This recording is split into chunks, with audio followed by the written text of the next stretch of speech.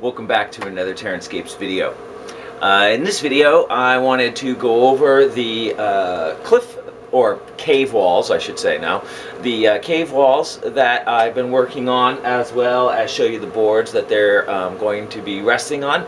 This project is intended for use with the Escape from Goblin Town release that GW put out, I don't know, a couple months back now.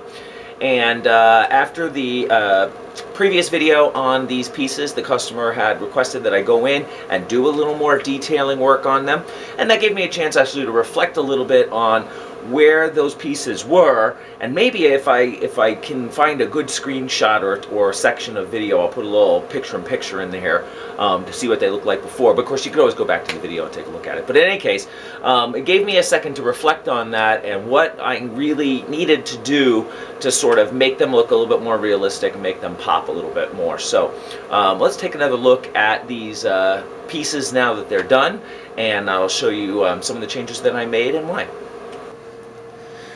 So before taking a close look at the detail of these pieces, what I wanted to do is give you just a little bit of a panoramic shot, talk about color choices first. The customer has requested 4 24 by 24 panels to be boards on the table that these pieces will rest on, and these will be the foundation that he puts the Goblin Town on top of. Now, he said similar to the Ashland Waste boards that I've done in the past, but he was thinking, that they could have multiple functions for future gaming as well. And what you can see, what I've done here is I've tried to take some of the colors out of the rocks, which I have put a very heavy, burnt umber and, what's the other color I'm thinking of? Burnt umber and raw umber into the grays, which are, browns and reds that really tint that gray. And I decided to carry that into the boards by scrubbing in some very dark patches of the umber colors, and then interspersing that with a slightly highlighted, more traditional gray color. I've left the boards relatively muted, however, as thinking if excuse me, if I brighten them too highly, brighten them too much, you're really going to lose that sense that this is some sort of abyss that the cave walls are surrounding, that the Goblin Town is suspended over. So I've decided to leave them relatively dark, and I'll give you a close-up of them so you can see the texture, but I wanted to give you a more of a panoramic look at them first so you could take in the whole color scheme as a sense. It varies in its appearance depending on the lighting and its intensity, so that would affect its overall look as well, and that might be something for the customer to consider. It would only take a few minutes to really run over these with a bright dry brush just to make it pop, but I think that if you want the caves to feel deep, leaving them muted is perhaps the better way to go. Then, taking a look at the cave walls, first, you'll notice that I've removed the talus along the bottom. The customer pointed out, of course, that the talus isn't really appropriate because these are cave walls bordering a suspended Goblin Town, right? Because if you remember when characters would fall off the walkways, if you haven't seen the movie, I'm kind of surprised if you're watching my channel, you've probably seen it. But in any case, it was an immense drop down. And so we're suspended perhaps 100 feet or more in the air. So no talus along the bottom. Now I got lucky here in that the spackle that came up against the sides really didn't bond very well. And in fact, in a few spaces, hadn't even fully cured yet because it was quite thick, even though I built it up in layers.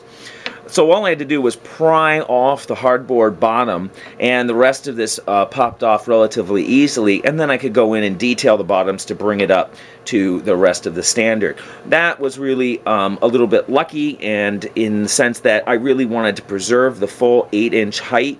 This comes up to about 8 inches here. We're looking at about 6.5 or 6 or so here.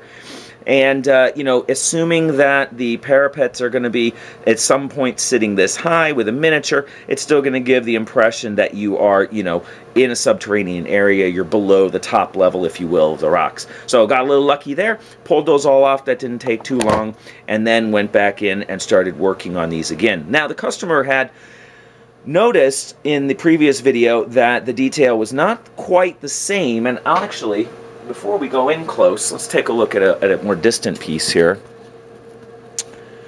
That the texture was not quite the same as my original test piece here. So I actually took a few minutes to think about this test piece and what it is that gives it a different texture.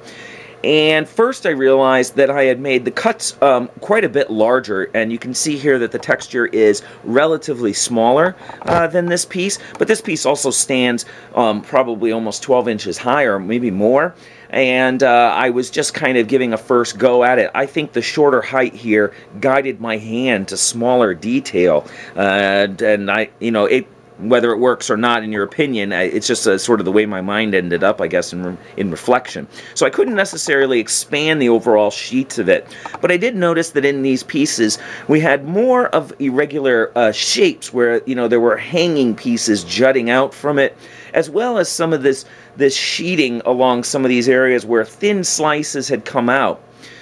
So what I decided to do was try to emulate some of that in the work that was already existing and accentuate some of those deeper clefts. You can see here an area where I've tried to bring that in, create a deeper cuts into it, as well as give more sheathing, more layering to the areas, you know, scattered throughout, to give it more of a sense of a, you know, shale-like surface sheeting off. So probably at this point it's better to, let's take a closer look at it, and you can see that detail up close.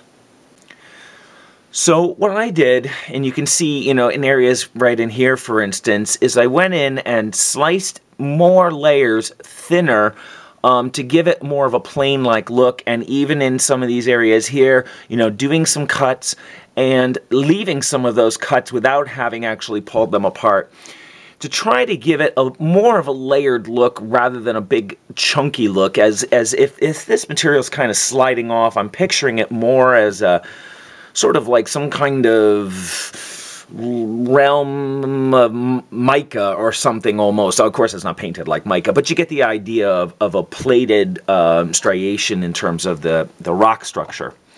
So I tried to bring that in more, as well as vary the size of the cuts. So here you can see, you know, I've left them some kind of larger pieces, and then in some areas, you know, even cut in a couple irregular shapes. And here you can see some of those smaller details and thinner lines, trying to add a little bit more visual interest and a little bit more variation to it. I think that detail actually made quite a significant difference, and you could take a look at the previous video if you've forgotten what it looked like, but it had a much more regular sort of layering to it throughout, because I was trying to be quick in case the customer didn't want me to invest significant more of time. And I told the customer, I'll match him hour for hour. I'll put in an hour free for every extra hour I add to this, because I really did want to add some more detail to it. So he's been a great customer, and I decided, you know, it's good for both of us. Makes my work look better and gives him a better table. So that gives you a sense of how these came out, and maybe we should take a look at another set just to see some of the continuity and variation as well. And here are two of the side pieces. So again, you can see I tried to get in there, create some deeper fissures, open it up a little bit more, add in some more you know, layered feel to the rock. And also I noticed that the stippling action of the stiff brush really knocked down a lot of the blade marks. So the ones that are, you know, still present don't look actually very out of place at all, and in fact I think they add quite a bit to it. So I was really pleased and hadn't really anticipated that, because before the stippling they really showed very, very strongly. And when I say stipple, I should really say mash. Oh, I meant to keep my 2 brushes around that I used. I basically destroyed 2 old brushes because you have to just really strike the foam pretty hard. And in fact, I had to keep pliers with me to keep straightening the ferrule of the brush and the bristles and combing them out to try to keep them from going totally sideways after working on, of course, this is a lot of linear feet of foam to work on. In fact, this is 12 linear feet, in 8 inches height. So there's a lot of square inches of mashing going on there. But this gives you a sense of what the one of the sides looks like. So you can see again, trying to maintain some of that continuity of feel, but constantly adding in variation in terms of some of the cuts and the overall, undulation of the height. If I pan back a little bit, you can see some of that as well. Wasn't really sure how to finish the tops, so in some areas I sheaved it back pretty gradually to a more of a narrow point. In some areas I left them kind of thick to try it again to add a little bit of that variation. And I hope you can see, some of the colors mixed within the grays in the rocks, and they don't come out actually as strong as I had hoped. I actually had washed over the rocks with several colors, including a relatively bright umber. It was, wait a minute, I got the paint right here. What was that?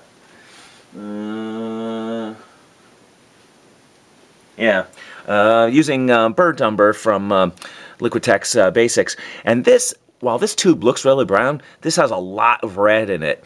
So I diluted it with some water and then successively washed over the rocks in patches to try to bring it out. But I think priming them with a very dark color initially, see the backs here for their starting color, give you a sense of that side by side. This is too dark of a starting color to really bring some of those colors out. So I actually spent a bit of wasted time of my own experimenting with that, and next time I will probably start with a much lighter gray and go darker. But I was afraid because of the pink underneath, I wanted to make sure I had a good firm coverage of that before I applied any paint to it, and going lighter probably would have been the smarter choice. But in any case, I really like the color of the stones, the way they've come out. I think they have a lot of earthy tones in them, and for those of you, I've had a few people ask, how do I get my rocks this color?